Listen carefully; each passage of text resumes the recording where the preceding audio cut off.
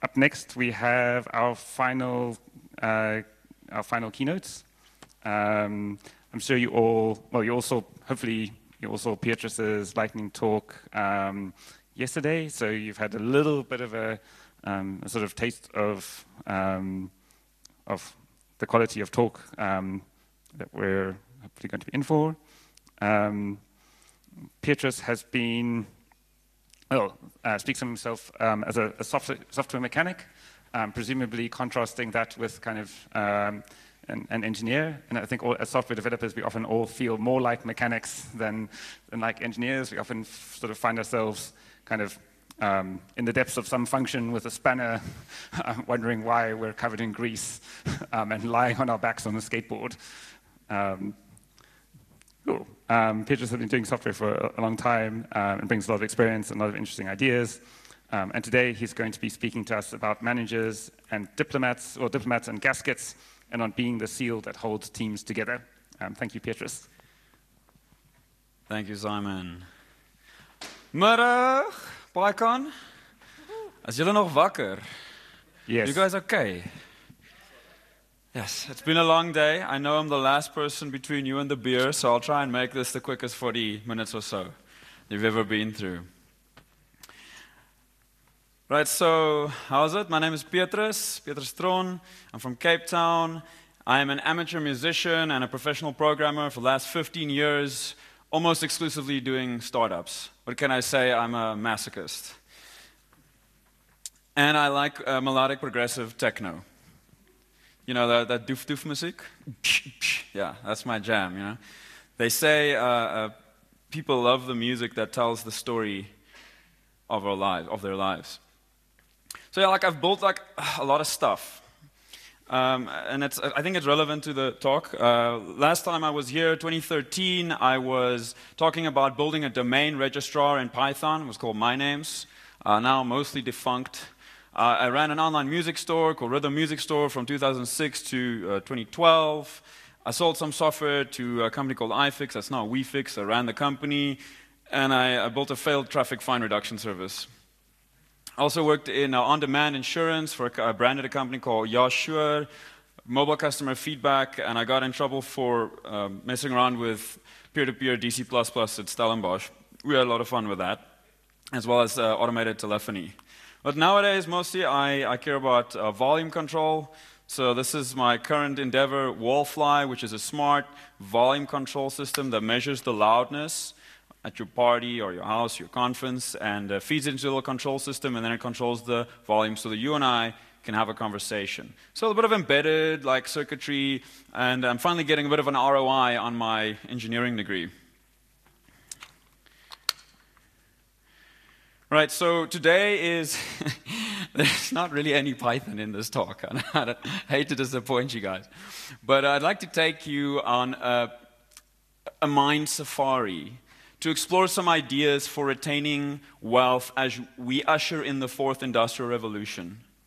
Right, in the last industrial revolution, we had this huge move towards centralization, people moving to cities, building factories, big factories where everything was produced. And I feel like almost the opposite is happening today.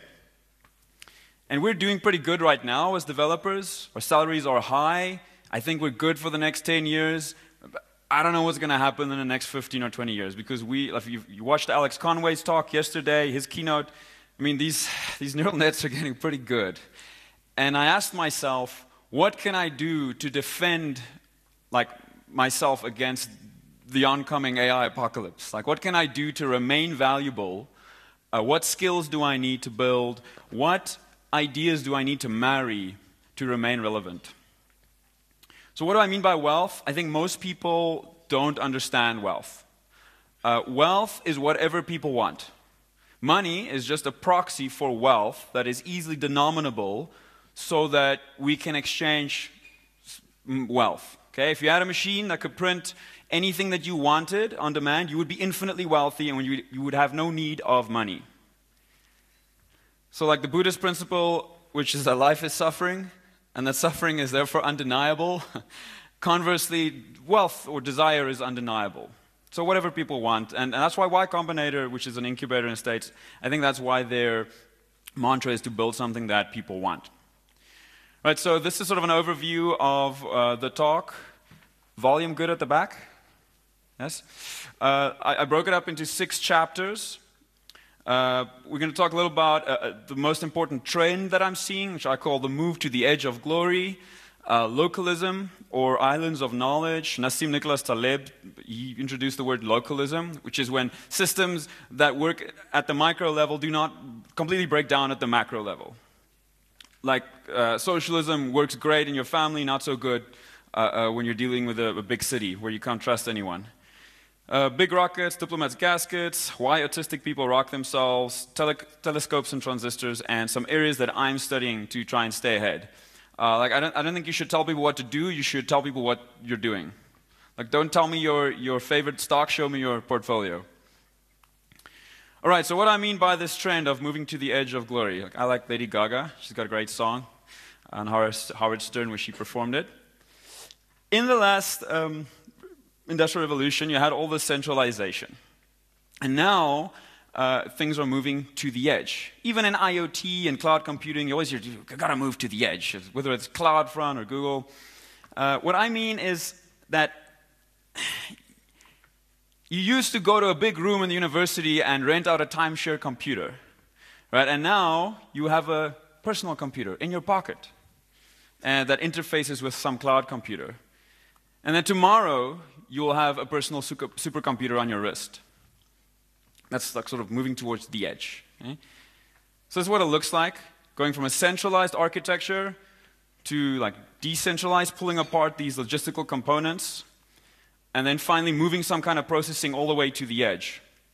And that is, remember, there's not a talk about crypto at all, but that is one example of this. In the energy domain, you used to buy power from Eskom. They couldn't deliver it very well, so now we're installing home and wind and solar in our homes. Tomorrow we'll be carrying around supercapacitors, or we'll have a personal fusion reactor in our pocket. We used to farm manually, picking strawberries. Now we have combine harvesters. Tomorrow we'll have vertical container farming for every family or neighborhood or individual. Right, so this idea of islands of knowledge. In an ever increasingly specialized world, the domains are getting so deep, like it will consume your entire life just to study music, for example. People do spend their lives studying music. And I don't just mean like domains like English or Mandarin, like languages. I mean like ways of thinking, like manufacturing or economics or geometry, or even just in math alone, there are so many domains that you can focus just on pure mathematics. So as our expertise deepens, these islands, which you can visualize like as islands of knowledge separated by large swaths of ocean, are growing ever further apart. And even though they are connected by a shared primordial landmass that will be something like geometry or topology or pure mathematics, it's so deep, it's so far away, it's not relevant to those of us trying to survive on the surface. So you want something a little bit more closer to you. And what I'm seeing in this trend is that if these islands are going further and further apart, then the edges connecting them become exponentially more valuable. So you have this phenomenon where you have to compete. You have to become hyper-specialized. Right? You have to be a native on this island, and you have to spend your whole life working on leather or writing code. But if you want to build a competitive product, you have to get a bunch of islands to get them to work together or to form a supply chain so that you can build a product. So essentially, the sparser the graph, the more valuable the edges. And as a side note, you can think of an API as a political boundary that has some life cycle and semantic encoding wrapped up in it. Right, so in large graphs, the mobility dominates. And there is this idea in graph theory called centrality, which is a measure of which nodes or edges in the graph are the most central to the graph. And I think this will be relevant later, like if you're trying to figure out how to be valuable in the graph is try and occupy or visit some of these places. Or better yet, facilitate the trade between them. Become the edge. So Alan Kay has this great quote, which is, for important messages, we do not send an ambassador, we do not send an envelope, we send an ambassador. Okay? Now, I really like this quote, but it always bothered me. It took me 3 years to figure out what was wrong with it. Like, if you think about what an ambassador is, like, think like a brand ambassador, or even worse, like an Instagram influencer. They're the furthest possible thing from the business that you're trying to negotiate with. They're just the front.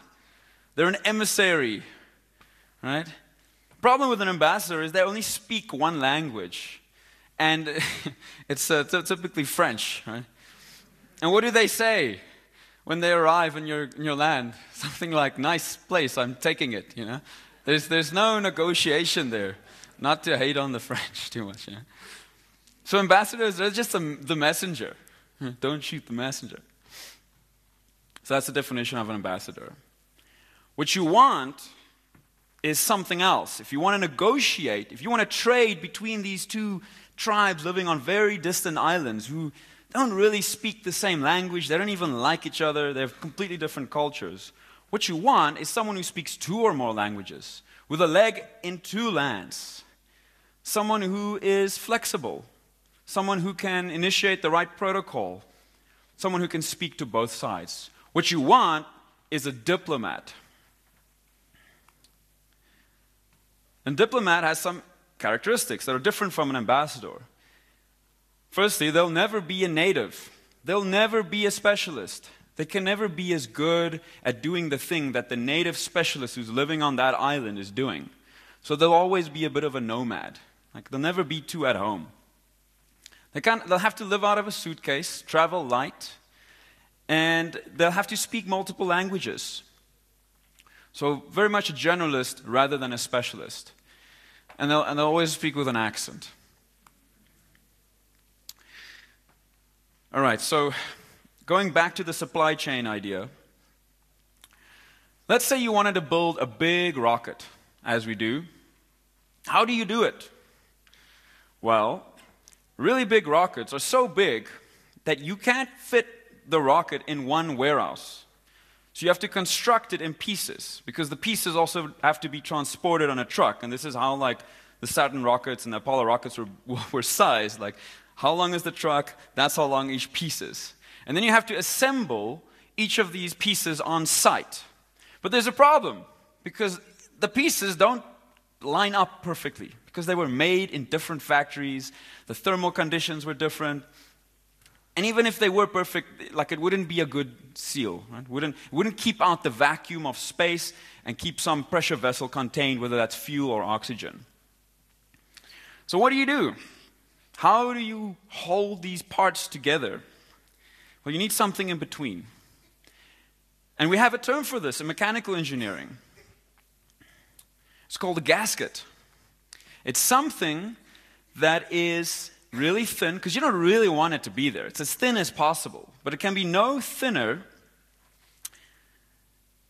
It can be no thinner than the error tolerance between the 2 parts. It has to be a little bit elastic. If it was made from the same material, well, now you'd need 2 gaskets, right? So it's usually coated with rubber. It has a very specific property that I think makes it completely distinguishes from the individual parts. Each part has no knowledge of the other parts, but the thing in the middle, this gasket, the seal, has to have knowledge of both sides. You can't just rivet the 2 rocket pieces together. It has to have little holes for it. And you see gaskets all over the place. Every one of your cars, if you drove here, has a gasket. And if you hear the head gasket went, you know you're in trouble. You might ask, can you make an engine out of a single block of metal? Yes, you can, but they cannot be disassembled. They can't be maintained, and they're more expensive to make. And now you have to make all of the stuff on one island. You have to specialize in 2 things. So you'll always see engines in 2 or 3 parts or more. And rockets indeed have these gaskets. They're a specific kind called O-rings, which are just a toroidal gasket. They're shaped like a donut. And when they go wrong really bad. We all know what happened to the Challenger. Right, so good gaskets, they're elastic, they're thin, and they know something about two sides. So a diplomat is a bit like a gasket. Right? And so I like this analogy. And I think it's a valuable way to, like, a line of thinking, to try and discover interesting analogies, because it implies that maybe, like, it might not be perfect, but maybe there's some other interesting properties that we can discover. Right, so what does this mean for me? What should I be doing? Well, if you buy into this idea that the world is getting more specialized and the edges are more valuable, you should try to be a gasket, right? You should try to be a negotiator, a diplomat, more than you should be a specialist. And that you should be a good API or a good interface between people and tribes. And you can ask yourself, what is that? What is a good API? Well, it's one that has good, always works, has a good response time. It can handle all kinds of protocols, like it can give me the semantic encoding that I want. It has back pressure. It tells me when it can't handle anymore, because otherwise it just fails silently. I think it's useful to think about, like, things in this way. Right, but it's still very metaphysical. So if you want to survive in this world, I'll give you the strongest model that I know for understanding the world, which is that your prefrontal cortex, which is the most modern part of your brain, is a simulator. And it is constantly predicting what is going to happen next. Like, even now, you have certain expectation of what I'm going to do, right? And when I do something out of the ordinary, you'll find yourself paying a little bit more attention, right? So your prefrontal cortex is predicting and monitoring, and when something happens that's out of the ordinary, it triggers an anomaly. It refocuses your visual system to gather more information about the anomaly so that it can rationalize the stimulus. Okay? But what happens when the stimulus contradicts your model? People get very upset. Right? When something happens that you didn't expect, like if you're sitting in a bar and a glass breaks, you've never been to a bar before, you'll be alarmed. But after a while, you know it's par for the course. Oh yeah, it's just a drunk guy, broke a glass, no problem. Right? But when you violate people's expectations, they will get very upset. In fact, they'll get more upset when their expectations are violated, when things don't go the way they expect, than whether or not things go badly or well. Right? And this explains why managing expectations is so important in project management. And you're not just managing one guy's expectations, you're managing two sides' expectations. So you have to have a model of that guy's model to prevent him, getting upset. And you'll see this when a toddler drops their toy, their favorite toy, they'll start crying, they'll have a tantrum before they've developed a model of gravity. Oh, okay, the cup falls, my toy falls, it's fine, I can pick it up again, I'm going to be okay. And this is why autistic people rock themselves. So autistic people are hyper-focused on the local, and they have a hard time abstracting in certain areas. So if you have a severely autistic person in the room, they leave the room and you move their cup, and they return, it's a whole new room for them, right? And that's pretty hectic, like the bottom of your world falls out. So, why do people rock? To create a signal that they can predict. And this is why you can rock a baby to sleep.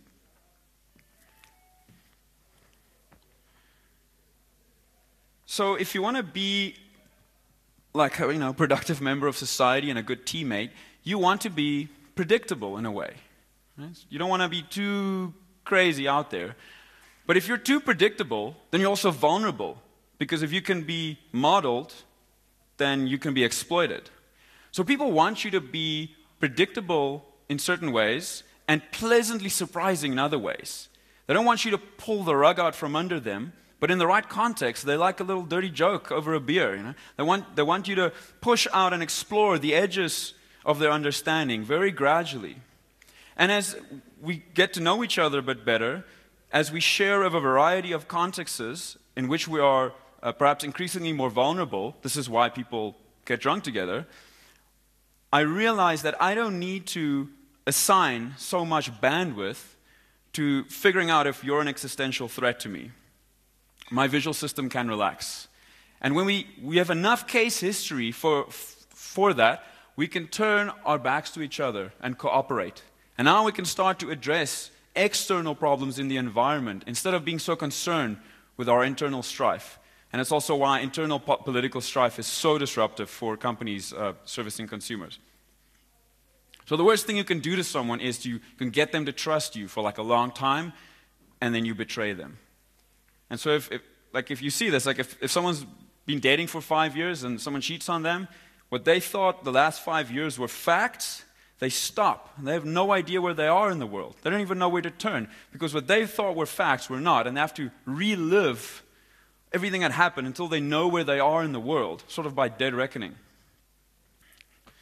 And I think this is why lies are so untenable, because you only have a limited amount of processing bandwidth, like CPU memory-wise, and if I tell you a lie, you have to extrapolate all the possible futures of what's really happening and what you told me could have happened, and you will run out of bandwidth, and you can't tolerate it. And so I think that's why it's so, it always leads to a bad place. So if you want to be like a good negotiator, a good diplomat, you need to understand that people have an expectation of you, and that you have an expectation of them, and that when you get upset, it's often not because they did something wrong, which could be the case, but it could be that maybe your model is deficient. So I can't help you about getting upset, but I've started to become more aware of the times when I get really annoyed.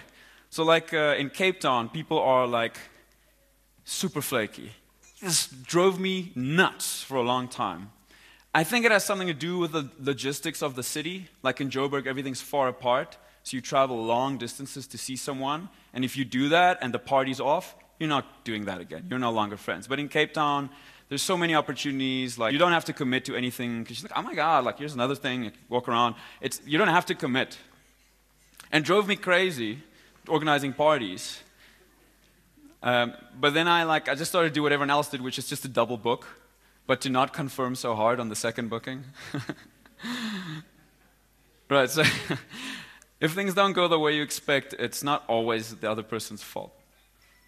But if you're not amenable to changing your model, then you're not going to ever negotiate or broker a peace treaty.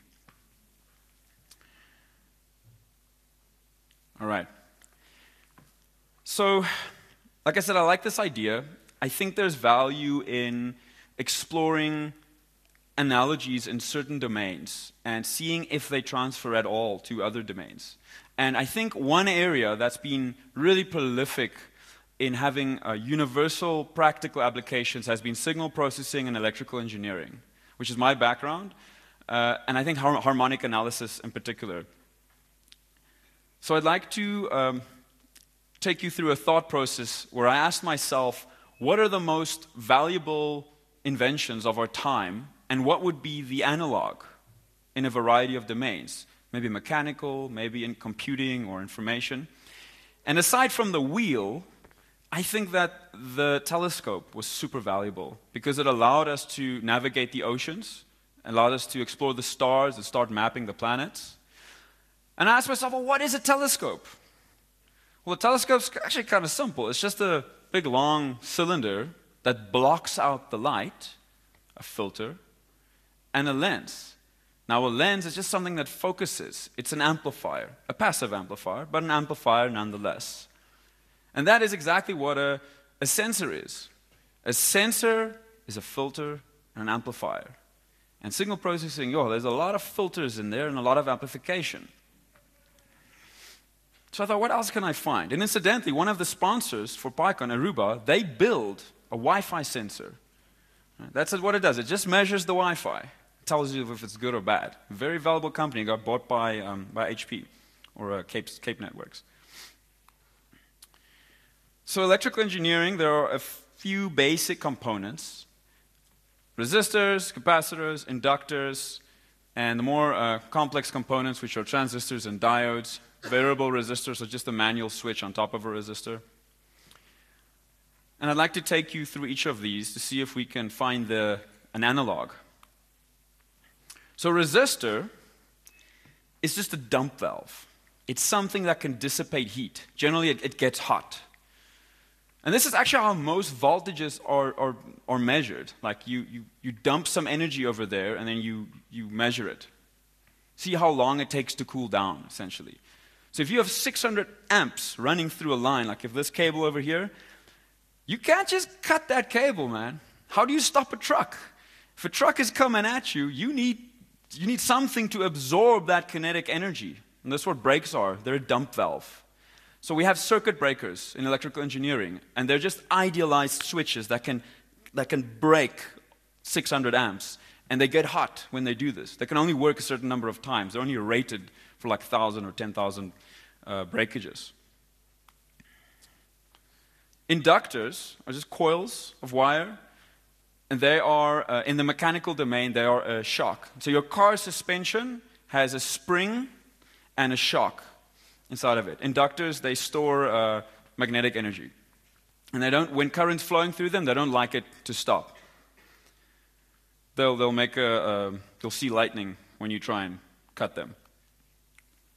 And a diode, so diodes are a little bit more complex. They're also a passive component, but they have a non-linear behavior because they are a one-way valve. And you see this if you get a drip at the hospital, you don't want the blood going out, there's a valve in there.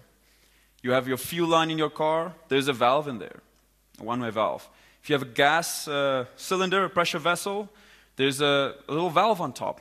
And that valve is actually a little bit more complicated. It's something called a regulator, and we'll get to that. And a capacitor is just a spring. It stores potential energy. And you can think of a capacitor as if you have a pipe filled with water, there's an elastic membrane, even though no water can pass through, because it is two plates that may be rolled up in a cylinder, but it's still two plates. You can still get a signal across by stretching out the membrane forwards and backwards. And that's why alternating current can travel through a capacitor, but not DC. But when you do that, you invert the phase. And that's why you put an AC signal through a cap, the phase is delayed by 180 degrees, I think. All right. You guys still with me? Okay, good. What happens when we compose these components? Let's take a resistor and a capacitor. It's called an RC circuit. What do we get? We get a low-pass filter. It only lets low frequencies through. And there are also high-pass filters. And if you combine the two, you get a band-pass filter. The next, more complex component is a transistor. Now, you can think of a transistor as two diodes pointing at each other. Not quite accurate, but more or less. And a transistor is a little amplifier. It has three legs. One is called the collector, one is called the emitter, and the base or the gate. And if you bias the base and the emitter like a relay or a gas relay, it will let the energy flow from the top all the way to the bottom. And so it can act as an amplifier. By biasing it more, it opens up the valve a little bit more. So transistors are amplifiers, but they have a switch, and you can turn the switch. So they're a switching amplifier.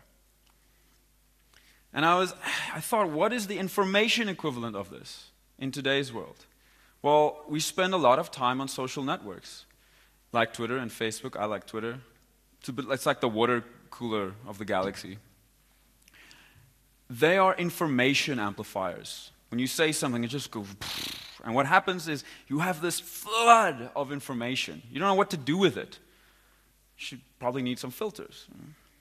So when you have too much of something, you need to kind of regulate it.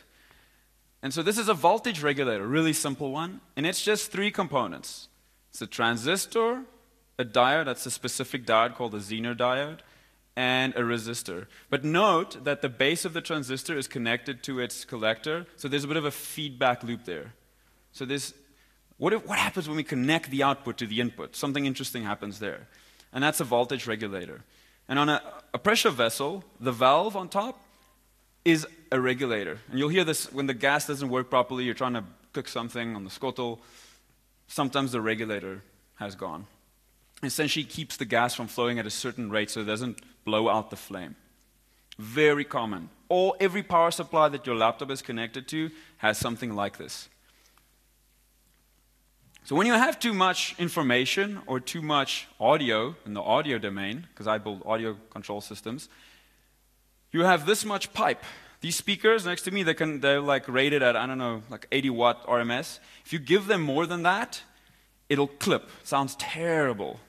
So what you do is you have this big signal, you just want to squish it into that pipe. And the thing that does that is called an audio compressor. And it comes at a cost, which is that it reduces the dynamic range of your signal. And you'll hear people complain about these over-compressed songs today compared to like Bob Marley, which had a lot of dynamic range. Now a lot of house music is just very loud. It fills most of the pipe most of the time. Important to note that they are non-linear. They don't work all the time, so they'll only kick in after it exceeds. So it goes from, like, it would have done this, and it just stays in the pipe. And it's not usually desirable, but it's better than blowing out your speaker or clipping. But if you have this much information, and you have this big of a screen to look at, you gotta squeeze it in there. And so I realized these companies' news feeds are not information amplifiers, they are information compressors. Of course, it's not as simple as an audio compressor. You have to pick and choose between all the little bits of data and information and tweets, and then you rank order them and you display them. But I think thematically it's the same thing. And I think you can think of search as on-demand topic curation. And curation always becomes more valuable when you have an increasingly noisy system where you just keep adding information. All of it may be interesting, but you just can't keep track of it. And so the value of curation rises exponentially as new art is added to the global catalog of music. Because when you bring out a new song, you're still competing with the Beatles. And how are we doing on time? Still good. What's it? All right, so David Ricardo was an economist who, even by his critics, this idea was hailed as a good one. He coined the idea of comparative advantage. Essentially, you should focus on the thing that you can do most efficiently. And it's summarized in this quote, which is, a country may import corn in exchange for exporting manufactured commodities or goods, even if it could grow the corn for less. Why? Because when you do this, the guy you're importing corn from, let's say you're exporting iPhones, if he can't make iPhones, it's better for him to trade, and it's better for you to trade. Because now you're valuable to each other, you're going to trade, you're less likely to get invaded. You want to maximize the cost of aggression. So if that person did want to take you down or cut off supply, well, now he's got to make his own iPhones. Or at least if he made them, maybe he'd have to make them more expensively. So it gives you maximum leverage in this big graph if you focus on the thing that you do most efficiently and trade. So how does this apply practically? Well, the best Formula One drivers, they don't just have great reaction time.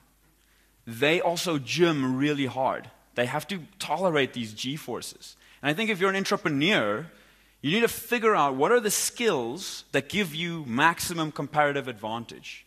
And a lot of people will say, public speaking, number one. You should learn public speaking, you should learn accounting, you should learn negotiation. And I think it's worth thinking about what the skills are for you, whatever domain you're interested in, whatever it is you're doing. If you're a musician, you should learn to sell, because it's going to be tough, Actually, you should just start to program, and do it on the side, because you don't earn money making music. I learned that the hard way. So the trick is to choose these skills that maximize your advantage. And I think it's a form of value investing. All right, so this one's a little bit out there. Imagine a graph. A graph so big, it doesn't fit in memory or on disk. It's so big and so bright, you can't even look at it without a telescope. It's over there, it's burning ball of mass, and you want to go explore it because you're a little bit afraid of it because you don't know what's in it, and maybe there's something valuable there. How do you go about it? So you kind of break it up in sectors, and you get a search party together, and you give them some rations, like, hey, Columbus, go explore Sector 6C. And you kind of hope for the best. I mean, that's what they did when they went to explore the New World. And after a few years, some of the search parties in their areas, they got stuck in the loops inside the graph because they didn't have enough memory to even remember where they were. Some of them got eaten by bears. Some of them returned with scars. They're like, dude, don't go in there. There are bears there. And some of them returned with great riches. And now you have to convey some information. And some will settle their own colonies and make that piece of the graph their own. And maybe you'll run into them, call it Australia or something. So if you haven't figured out by now, this is a metaphor for the universe, or all the domains of knowledge. And you can't hold it, you can't understand all of it. And I would argue that anything that could grasp a graph so big would have to stop time, because the graph is a process happening. Things are moving. And if you stop time, you'd have to be either outside the graph to even hold it, which means, well, now the graph's even bigger, or you'd have to be like some kind of godlike figure. So I think, this is my opinion, but that's sufficient reason why you will always have multiple agents of consciousnesses, because you just can't hold onto a graph that big. It will slip out of your reach. So you always have these factions. You'll always have islands. And you're going to need a lot of telescopes. So, KGB. In conclusion, what am I doing about all these weird metaphysical ideas? Well, if you want to be a better negotiator, if you want to explore different territories, I think there are some things that you can do. I think there's a lot of undiscovered wealth, a lot of interesting ideas that you can go and explore in your domain. And I think today, most people do not study statistics, and it underpins everything. Control system theory. If you go read the early control system theory stuff, a lot of the neural networks came out of that. Chemistry, I know very little about it, and been hearing some beautiful talks on radio astronomy, and I think there's a lot to learn from those domains. You should try to maximize your comparative advantage as an individual, figure out what you're missing, and pick up the skills that would help you move between worlds, so to speak. And specialize, while being a diplomat, and try to facilitate trade between different factions, between different people, different companies. So for me, my skin in the game is I'm working on multilingual chat apps for structured negotiation between borders, because I've dealt with a little bit of import-export, and it's very painful. So if you're an import-export person or a clearing agent, please come talk to me. I'll be drinking beer at the Chariots bar afterwards. You should try to be this is what, I can only tell you what I'm doing, really. And I think learning to write well, perform well, play an instrument, go perform, because it'll make you a better public speaker, you'll get comfortable on stage, and learn to negotiate. There's a lot of prior art on negotiation. It's usually filed under a bit of a bad word, we don't like the word sales, but it is fundamentally, it's sales, it's selling. And a lot of selling is listening and understanding what other people want. And I had a great conversation with David Campy earlier about nonviolent communication. A big part of negotiation is telling people what you want and what you're willing to give. And if you can find a high-value trade, something that's valuable to me to receive but cheap to give, that's valuable to you to receive, that would be a good trade that maximized comparative advantage.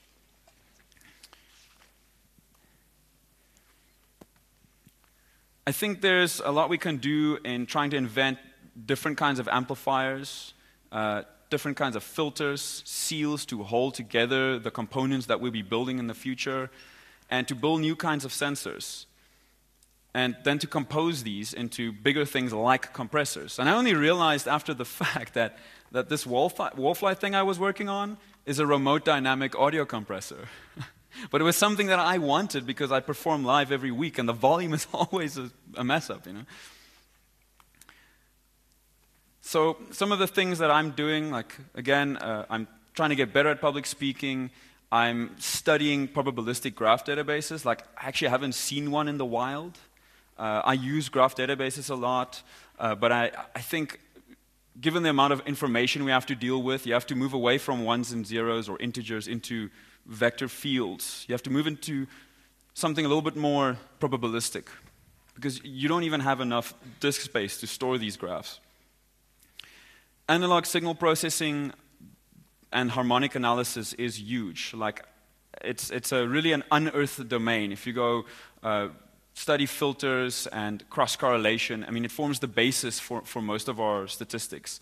And I would actually call electrical engineering, I would rename it to signal engineering, because that is what it's more about. It's not just about electricity.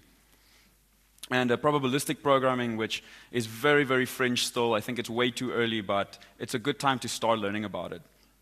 And constraint solvers have been around for a long time, but they're not very commonly applied, usually in routing algorithms or logistics. And personally, things that I'm betting on, that I'm putting my money toward, has been negotiation protocols. Like, I'm kind of betting on this edge idea that people will speak more different languages and that they're going to want a way to agree. That we'll all have a distributed supercomputer on our wrist, and that any neural networks that you're working on, try and get them to work on an embedded computer, because there's a lot of stuff that you can do at the edge that you'll want to do at the edge, which you can rely on the Google Cloud for. Graph databases, there are a bunch of them out there. The one I like is Datomic, and more recently Crux. And yeah, that's cool. So lastly, and I have to be very diplomatic here, but I think you should keep your identity small as an engineer, because a lot of people come to me and they're like, hey man, what's your stack? What language do you use? You know, and I kind of, like, man, if someone went up to like Schumacher or an experienced racing car driver and said, so what brand of car do you drive? You know? Like, is that relevant? Like, what you need depends what you want. Do you want a rally driver? Do you want a Formula One driver? And so I would be very wary of tying your brand or your identity to a particular technology, because you can hear that identity ideology spin up, and I find it always gets in the way. And while you're still arguing about ideology or what brand of car you should be driving, you might have missed something better that you could be using. Some new technology might have emerged. In closing, I'd like to thank our sponsors for making it possible for me to be here and hopefully entertain you guys, and for putting on such a beautiful conference. Really appreciate it. And if you need someone to build a product for you, I am doing some freelancing at the moment to fund my endeavors. Those are my deets. And that's my shtick. That's all I got for you guys today.